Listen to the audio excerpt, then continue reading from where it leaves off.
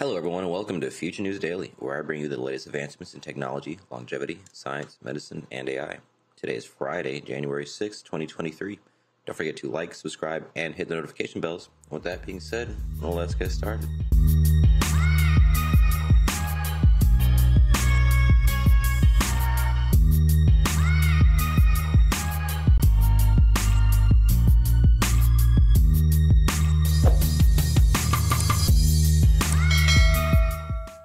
So, I know we've been waiting for this technology for a long time, and it might be the year for it, for the first generations of it. So TLC introduces groundbreaking augmented reality glasses at CES 2023. These are called TCL Ray Neo X2. So they offer a true smart wearable experience that unlocks a deeper connection between users, devices, and the real world.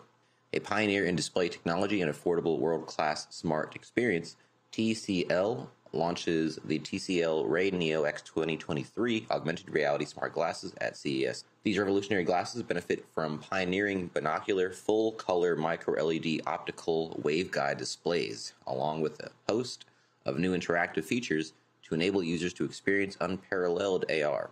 So I've never heard of that type of display and the long title, so we'll just go over it again. Binocular full-color micro-LED optical waveguide displays. TCL Ray Neo CEO Howie Lee said in a statement, quote, TCL Ray Neo has created the world's first binocular full-color micro-LED optical waveguide AR glasses. Saying the same thing again. This glass is developed by Ray Neo. It will set the bar for future innovations in wearable AR without sacrificing high-end technology, style, or ease of use. The Ray Neo X2 is the new frontier of AR glasses, and we're just getting started. The TCL Ray Neo X2 draws attention as it is the first product in the world to use a binocular, full-color micro-LED optical waveguide displays. I have to say that 3 different times. It's a mouthful. Overcoming the industry challenge of making AR glasses look like traditional glasses without sacrificing technical features, the TCL Ray Neo X2 features a thin and light frame for everyday use while offering powerful all-in-one assistant features from smart navigation and automatic translation to photography and music playback.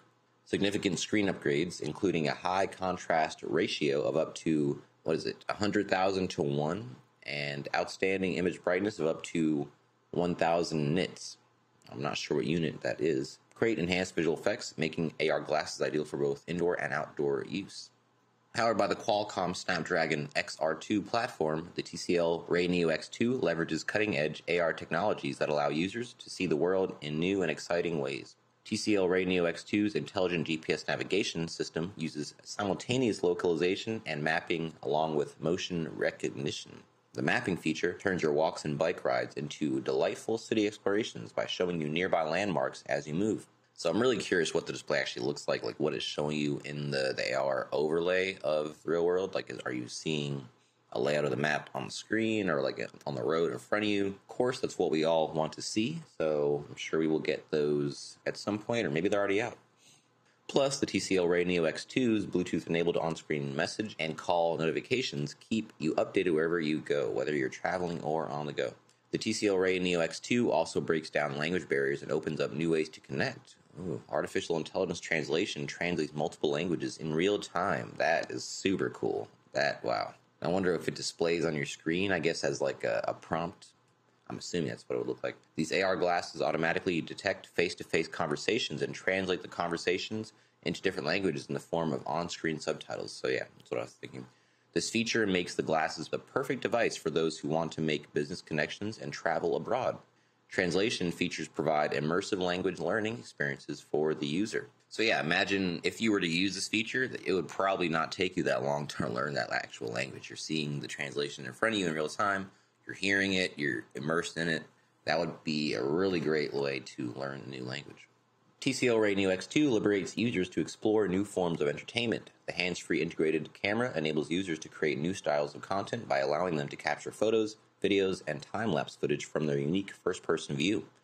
Intelligent features like image stabilization, reduced shakes and movements, and automatic night mode makes it possible to capture vivid moments even in the dark, helping to get the perfect shot every time. The images recorded on the glasses can be easily transferred to smartphones. This comes in handy when sharing new discoveries with friends on social media. I would like something like this, some instant cloud storage. So of course, you probably can't fit that much in these glasses. They got to be cloud-based.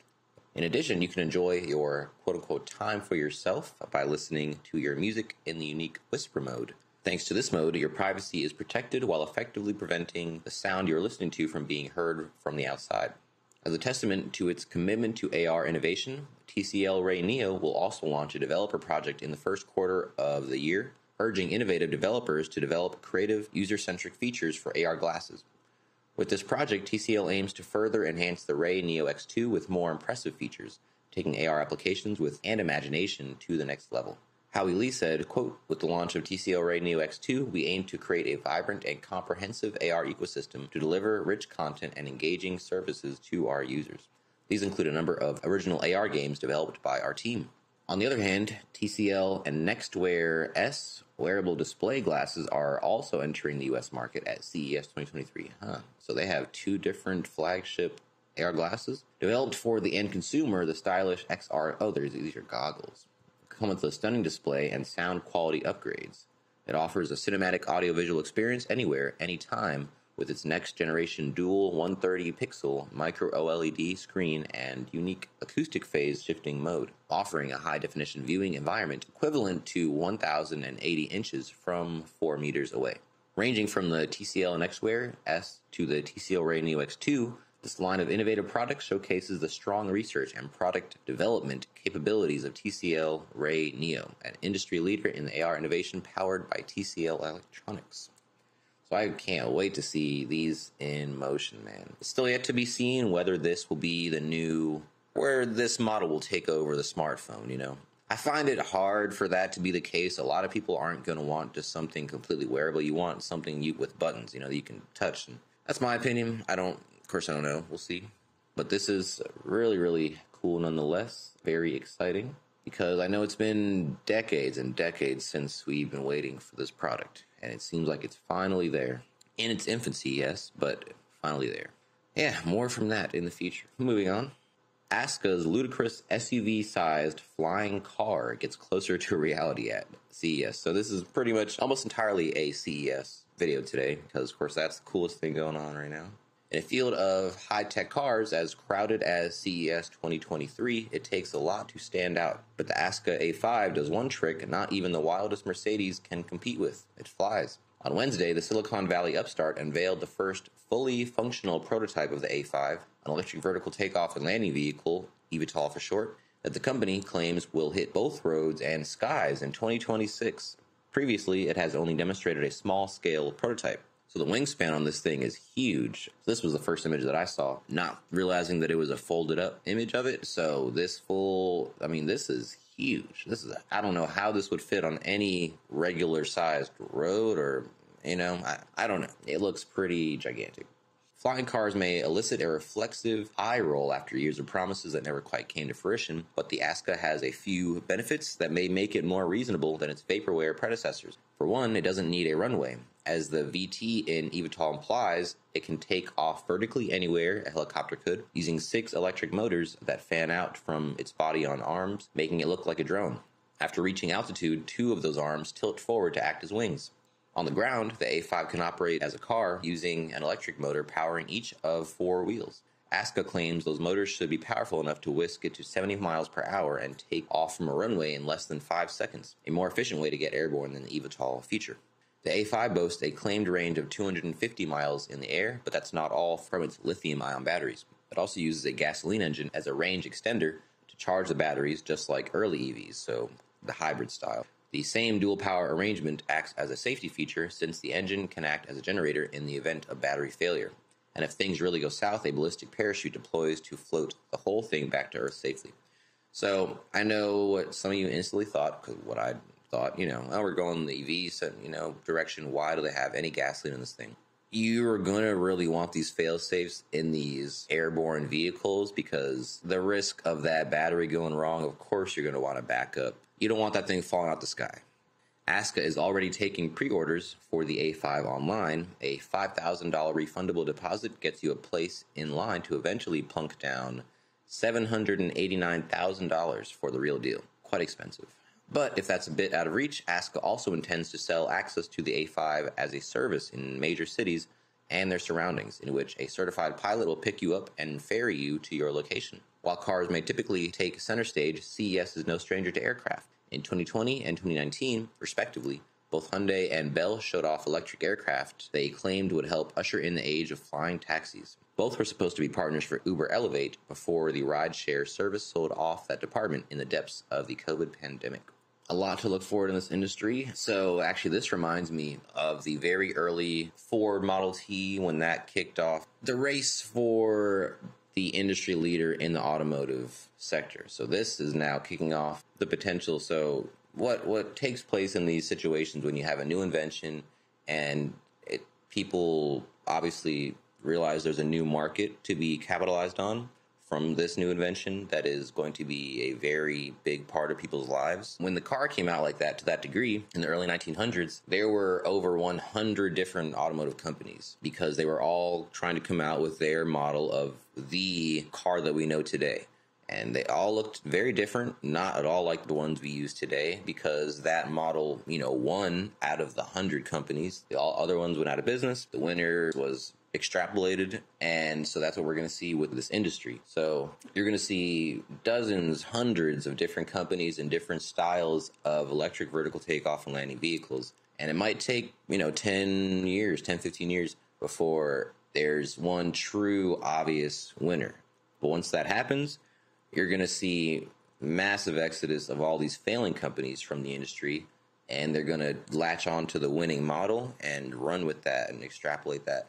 And that's when you're really going to see that industry, reach a level of maturity. So again, this might be well into the 2030s, but that is how those things tend to work out. So yeah, I do expect to see it play out like that. Moving on. So this is kind of strange. CES 2023 piloting self-driving stroller powered by artificial intelligence.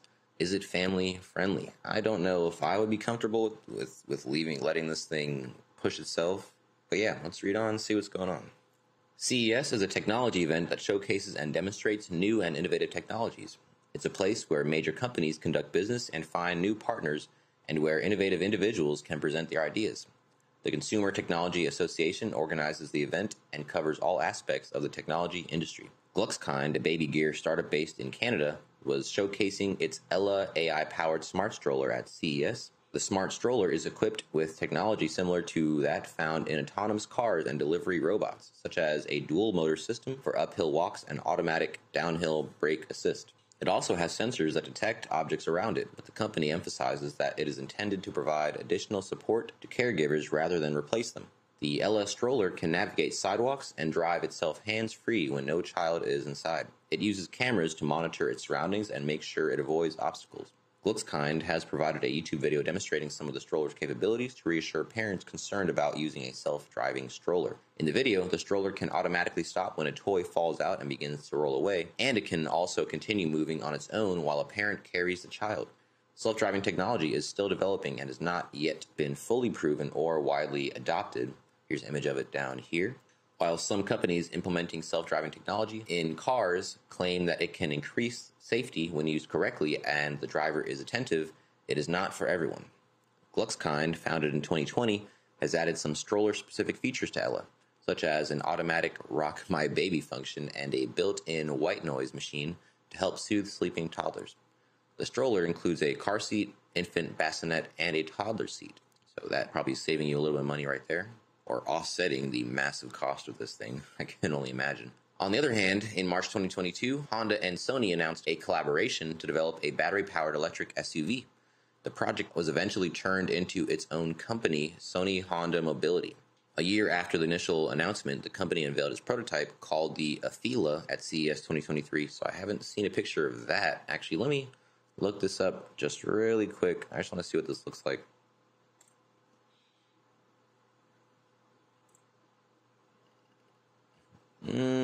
It looks kind of, nothing crazy. I'm not going to go into that right now. But that is the Sony Honda collaboration electric vehicle. Again, there's going to be hundreds of those, so I will definitely, of course, I'm sure we'll all be buying an electric vehicle at some point. I would still wait. I don't like buying things when it's so early in the game that it's hard to tell who the winner is, because you might be buying the wrong product, just like buying like the first gen of a game system. I want to wait till the kinks are out. The Afila is based on the Vision S02 prototype originally shown at the event. Ann Hunger, the CPO and co-founder of Gluxkind, stated in a press release that their own experiences inspired the development of the LS Stroller as new parents. The Stroller, which weighed 30 pounds and was named an Innovation Awards honoree at the 2023 CES show, can be pre-ordered for $3,300. I was expecting closer to $5,000 personally. Deliveries of the Stroller are expected to begin in April this year, according to the company's website, as reported by CNN. While CES organizers claim that the attendance at the event is returning to pre-pandemic levels, the ongoing, in some places, pandemic has still impacted. In 2021, CES was held entirely online, and last year it was a mix of in-person and online events, with a smaller number of attendees in Las Vegas.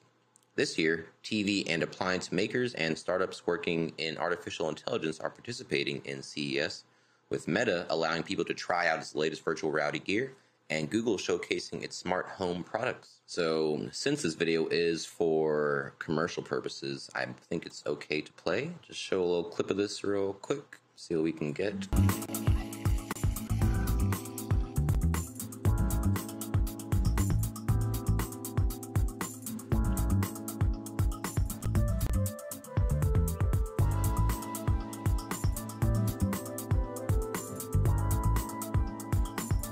See, that ain't happening.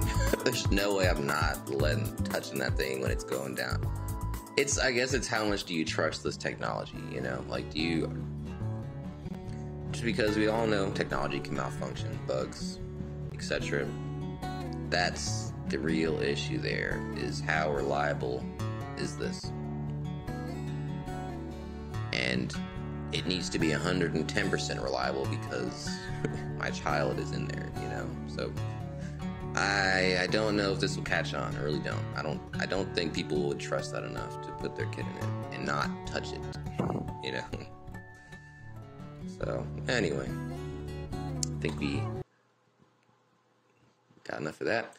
Last one up for you guys today.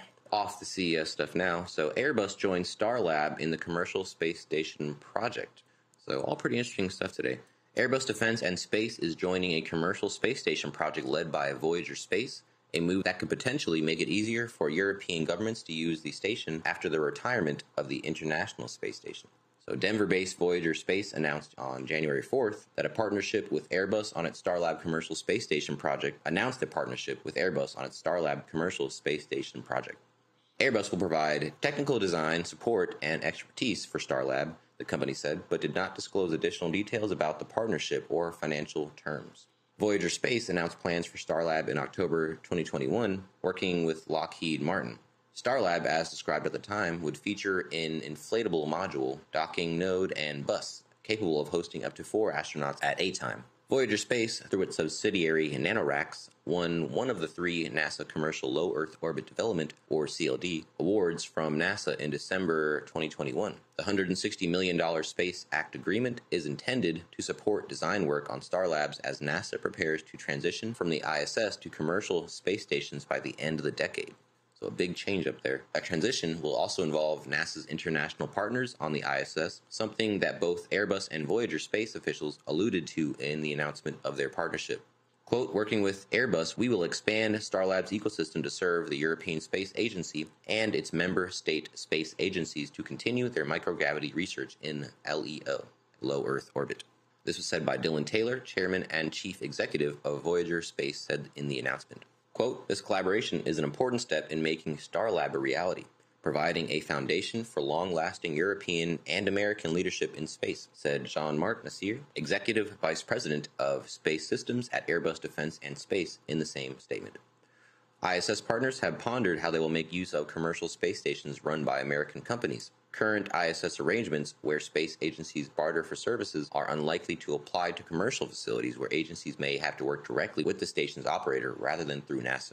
Quote, "We need to find ways to work together, certainly in other ways than we did before," said Peter Graf, Director of Applications and Science at the German Space Agency. Quote, "There are a lot of options available, and the main players are in heavy discussions on that. Direct payments from the European governments to American companies for use of commercial space stations could be politically problematic. Quote, "The taxpayers in Europe don't want to pay directly to private American companies," this is said by Nicolas Maubert, space counselor at the French Embassy in the U.S. and representative of the French Space Agency, CNES, in the U.S. at a conference panel. So pretty the guy to talk to about this stuff. Those concerns may be alleviated, though, if companies from Europe and other ISS partners are involved with these stations. ESA officials who are beginning work on their post-ISS plans are aware of those concerns. Quote, "Shall we pay directly to commercial providers in the U.S.? We can, of course, but that is euros directly supporting U.S. industry. Is that something Europe wants to do, that our member states want to do?" said Frank DeWine, head of ESA's European Astronaut Center, in an interview during ESA's Ministerial Council meeting in Paris in November. How ESA will deal with commercial space stations is something the agency will study leading up to its next Ministerial Council meeting in 2025, but he said one option would be for ESA to fund development of a European crewed vehicle that could service those stations. Quote, "If we talk to commercial providers today, to the CLDs that are being funded by NASA, they all tell us the same thing. They are interested in transportation. For them to keep their costs low on transportation, they want competition. It's as simple as that."